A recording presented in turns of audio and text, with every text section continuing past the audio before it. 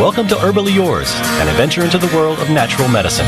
Here is your host, Dr. Ellen Kamai, the natural nurse who will help you take the leap to ultimate wellness. And greetings. Thank you so much for joining me, Ellen Kamai, the natural nurse, for another edition of Herbally Yours on the voice of Nassau Community College, 90.3 WHPC. Herbally Yours brings you the latest information about the many facets in the world of natural living. Today, I am so happy to have on board, I would have to say, a personal friend, as well as a very intensely beautiful woman, Dr. Laurie Nadel, Ph.D. We've had Laurie on before in another book she wrote about her internal journey with, of all things, surfing. Dr. Nadel is a PhD and a specialist in acute stress, trauma, and anxiety issues. She has been interviewed in the New York Times, National Public Radio, Reuters, and CNN.com. During 20 years in journalism, she recognized a need to help people whose lives were shattered by violence, and she earned 2 doctorates in mind-body medicine and pioneered emotional first aid tools to help lower acute stress after catastrophic events. Today, we are going to talk about her latest book called The 5 Gifts, with a foreword by Dan Rather. And I'd like to quote Dan here. He says, Dr. Laurie Nadel touches off many new sunbursts of thought as she guides us through what we need to know about the 5 gifts that are keys to coping with life's most troubling times. So thank you so much for joining us today, Dr. Laurie. Hey, thank you, Ellen. I really appreciate your having me on your show, and thank you for that lovely introduction.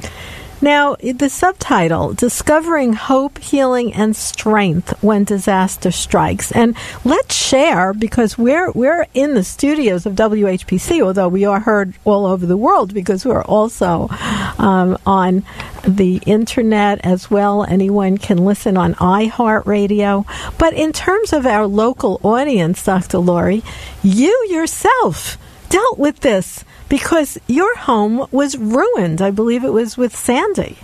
Yes, and you'd been to that home several times. I loved that home.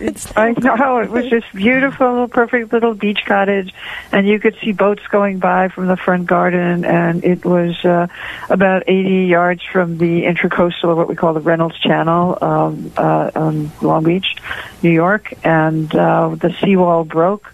The first time the seawall broke was during Hurricane Irene, but that was kind of a non-event, and so a few people who lived right next to the water got some damage, but most people who lived on the island didn't have any damage. But the following year, when Hurricane Sandy broke through the seawall, the ocean and the channel or the bay actually met, and we had 4 feet of water in the house, and we managed to save the cat and get up into the crawl space and watch the water kind of inch its way up the stairs.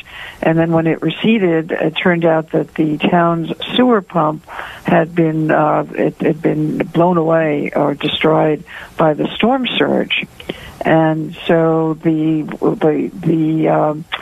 the tide receded, everything was contaminated with raw sewage. So the place was actually toxic. And I had to leave, and I was a FEMA refugee for a month because there was no electricity on the island, and there was no electricity south of 34th Street in Manhattan, so I couldn't go to work either. So it was definitely a life-altering experience. So isn't that interesting? Because, of course, you are psychologically and professionally well-schooled in dealing with disaster. But it's a whole other thing when it's you yourself. That must have intensified your therapeutic understanding of it to a degree that no amount of coursework could ever do. Oh, absolutely. And I kept reminding myself and this kind of led to the gift of humility that I wrote about, that what was happening to me, even though I personally was in survival, I also realized that 1 million people were impacted by the storm, and I figured probably half to 3/4 of them were having identical or very similar experiences to mine. And so I realized that that I was just one tiny human in a sea of humans who had been seriously impacted by this particular natural disaster. And I had started writing before the storm, and I was writing about some of the messages that the shamans and indigenous healers had told me when I was traveling and studying with them in South America in the 1990s. And they all said the same thing, which was all of nature speaks, and you, the people in the north, have stopped listening, and so nature is going to get louder and louder. And sure enough, about a month after I wrote that, nature roared into my house in the form of 4 feet of water. That's just amazing, isn't it? It's actually ironic in a way, but you lived through it, and you took that energy and created a whole new reality for yourself. And not everyone can do that so easily, but through the process, perhaps it solidified for you a way to share the 5 gifts. Well, I think it definitely made me aware that it was a few months after the storm that there were lessons that were coming through when I meditated that I wanted to be able to share with people. But I'd also, when I returned about a month after the storm, I realized that there was need for long-term support for people, because after 9/11, I ran a program for teenagers whose fathers were killed in the World Trade Center, and that program went for like 4 to 5 years. The time of recovery, the help cycle lasts 2 to 3 months, but the recovery time it's a cycle of 3 to 5 years until you get to a point where you're not thinking about it from the moment you wake up, and it's not coloring all of your thoughts.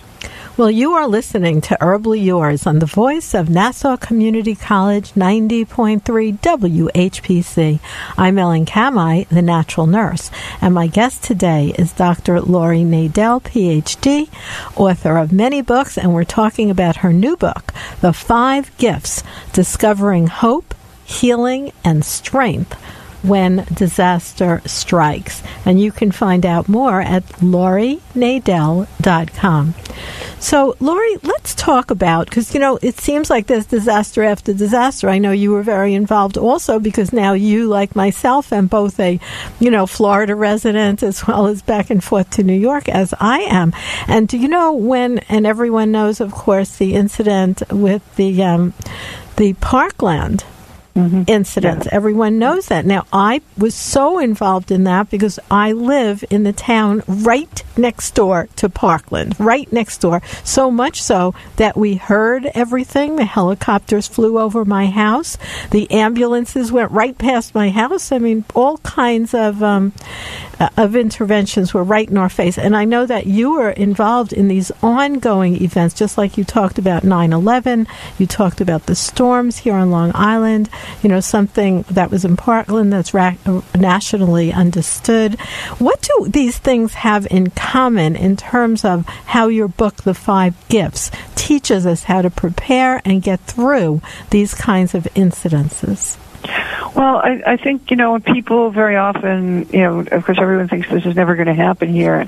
Parkland, it was and is a very safe community. And I have to say, I work on a critical incident debriefing team with the Broward Fire Department and sat with the paramedics a few days after the Parkland shooting, and have been invited into debriefings with the staff and teachers in the school, and I'm communicating with several of the teachers now, and we'll be offering a workshop, a spiritual resource workshop based on the 5 gifts. That's going to be at the Bat Yom Synagogue in Fort Lauderdale on May 21st, and that's also we're also extending the outreach to people in the Parkland community to attend that. So, people, I think, are still in a state of shock, and I know I've been very, very impressed with the courage and the dedication of each of the teachers and the staff and the Alumni Association. They're very strong people. They're incredibly dedicated to the kids. And I just wanted to add that, from my experience with the 9/11 adolescent program, most kids don't pick up the microphone and start a movement in front of the cameras. And as important as that movement is, the 5 or 6 kids who were always in the news, they represent the leaders of the school. People who are, the kids who are the president of the student government, and the top 5, most extroverted, polished kids in the school. Most teenagers, in my experience, and having raised one also, they tend to shut down, they tend to withdraw, especially when something tragic happens. They tend to go into their room. Maybe they talk to their friends online. Maybe they stop talking to people. So, it's easy to be kind of seduced by the images of, the parades and the demonstrations and the movement. And as I said, it's very important. But I think that there is kind of a hidden population of kids who are really, kind of in shock and grieving privately and silently. And I think it's really important to send our goodwill to them, because for teenagers, it's a much harder road than it is for us as grown-ups. What are you referring to when you talk about emotional first aid? I guess when you're talking first aid, it would be like first intervention when there is some kind of big incident. Well, during the first 24 to 48 hours after an event or during an event, like a hurricane or, a king tide, for example, emotional first aid tools are very quick-acting, very short exercises that you can do. They work really in a matter of seconds to diffuse panic and anxiety. And the one that I use, most often is called color breathing, where you check in, with your body to see where you're holding any stress or tension or anxiety. And then you kind of mentally ask, what color would help the knots in my stomach to go away? And whatever color kind of pops into your head, just breathe it in. And you can either visualize it, or you can sense it, or you can say the word, because not everybody's a visual thinker, so not everybody's going to see that color band. So just say blue, for example, blue, and just feel that blue is blending with the oxygen molecules and finding its way to the knots in your stomach. And then when you exhale, release that knot, release the tension in your body by exhaling a different color. And when you do 2 or 3 rounds of this, you will feel calmer. You will feel more grounded and more stable no matter what's going on around you. So emotional first aid tools, they're not therapy. They're not meant to replace therapy, but they're quick-acting techniques that will help you in the moment, and will also help you if your kid is freaking out, if, your dog is barking and, you can't get the dog to get quiet, and then you're starting to feel upset. That won't calm the dog, but it'll calm you, and when you're calm, you can reach out to the dog and help him. Great information, and we're going to go to a little break here, and I'd like to remind you, you are listening to Herbally Yours on the Voice of Nassau Community College 90.3 WHPC. Listen live online at nccradio.org or on iHeartRadio. For more information on today's guest or topic, email whpc@ncc.edu. Stay tuned. Herbally Yours will be right back.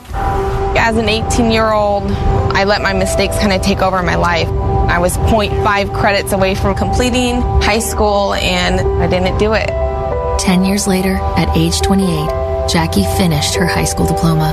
When I found out that I was pregnant, I know that I had to do something for myself if I wanted to make her a better person and provide a better life for her. My family never stopped pushing for me to be better because they knew what I could become and who I could become as a person. My support team is amazing. The educational director, my sister, and even my 7-year-old daughter has just been more than the support that I could ask for. I've been given an opportunity, and I'm just thankful for it. No one gets a diploma alone. If you're thinking of finishing your high school diploma, you have help. Find free adult education classes near you at finishyourdiploma.org.